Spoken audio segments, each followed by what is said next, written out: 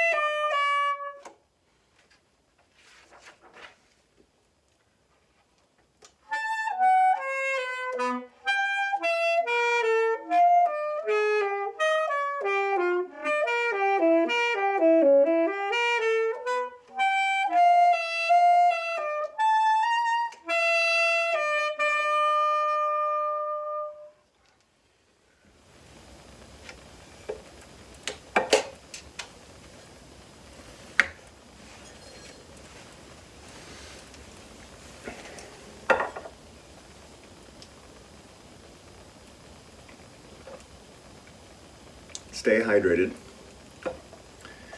And if you drink coffee when you play, don't put any sugar or cream in it. You don't want that stuff inside your instrument.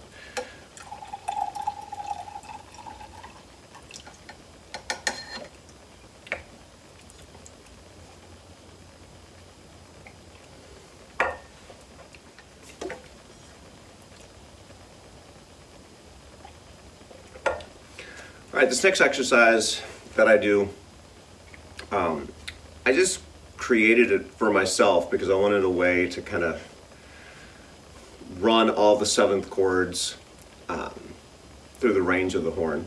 So I'll tell you the formula and then I'll run it and I'll kind of break it down the first time.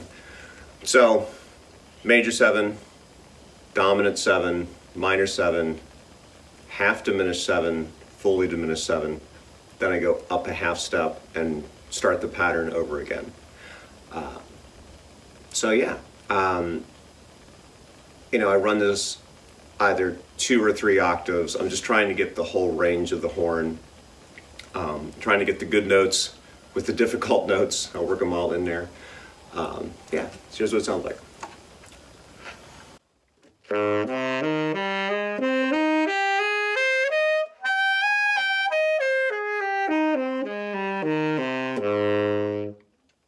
That's the major 7. Now the dominant 7.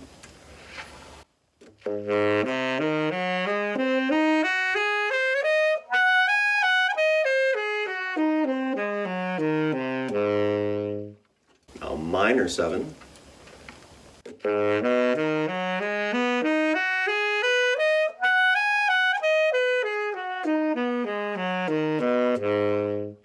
Half diminished.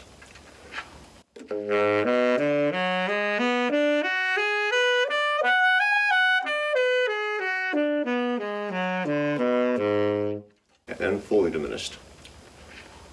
And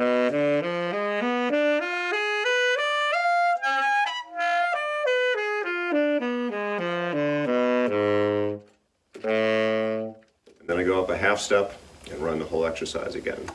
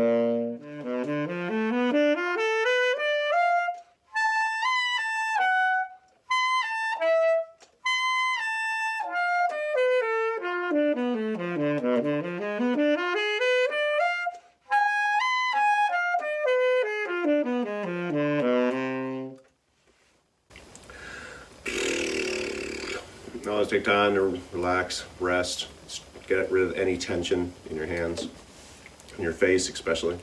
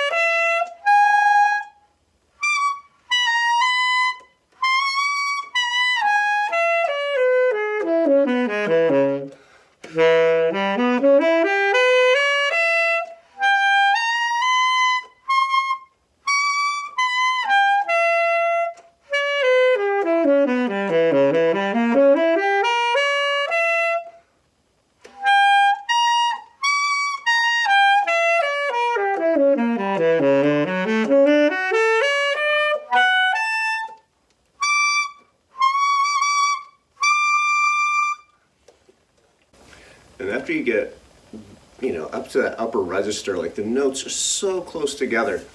And And this is where, you know, if I wasn't filming this, I'd have my phone in front of me, you know, using the tuner, just to know.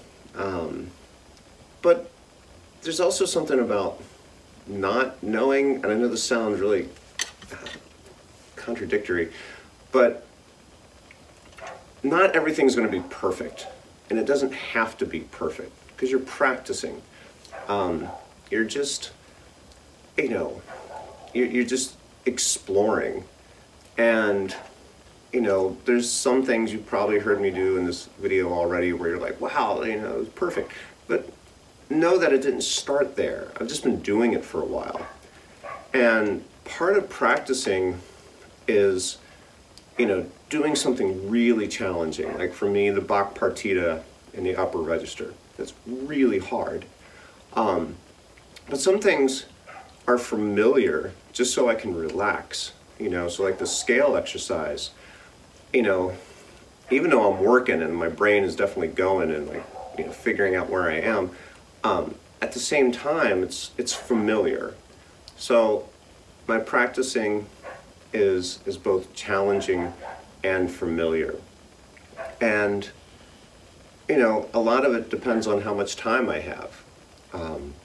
If I have a lot of time, you know, I dig more into the unfamiliar to really work through those challenges. When, you know, I have a short period of time, you know, I kind of just do the basics, you know, just focusing on my tone, getting my fingers moving, you know, just approaching it like that. So yeah, I'm hoping this helps.